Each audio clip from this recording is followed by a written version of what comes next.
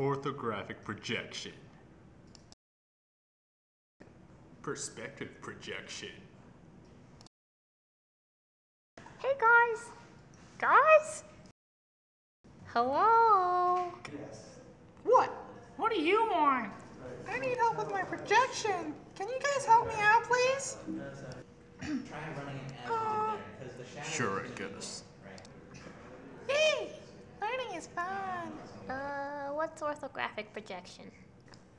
Orthographic projection is a way of representing a 3D object in the second dimension. In it, the projection plane is parallel to the coordinate plane, while the projection direction is perpendicular to the projection plane. Orthographic view is set up by the first angle projection, where 6 planes surround an object and the view from each side is imprinted on its respective plane. You can see the view from 4 of these planes in the example: the front, back, right, and left views of a house. Is that any different from oblique projection?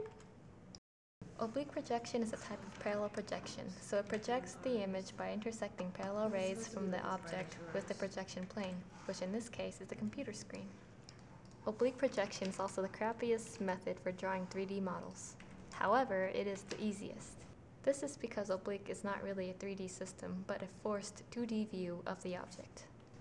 Is that everything I need to know? Yeah? No, there's more. There's perspective. So far all you learned were parallel projections. You've yet to touch perspective projections.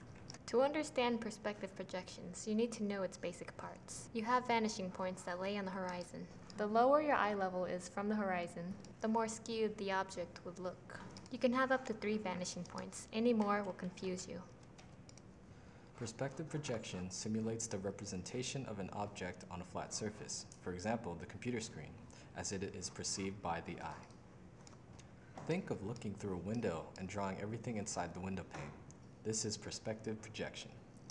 The 2 major characteristics of perspective projection are that objects farther from the eye are drawn smaller than objects closer to the eye. The other characteristic is that when viewing the object at an angle, the object becomes distorted. This is called spatial foreshortening. There is 1-point perspective where you are looking at the object from one point of view, like so. Usually the lines of the object are directly parallel with the viewer. 2-point perspective can be used to draw the same object, except it will look slightly rotated so that you can see 2 sets of parallel lines converge to different vanishing points.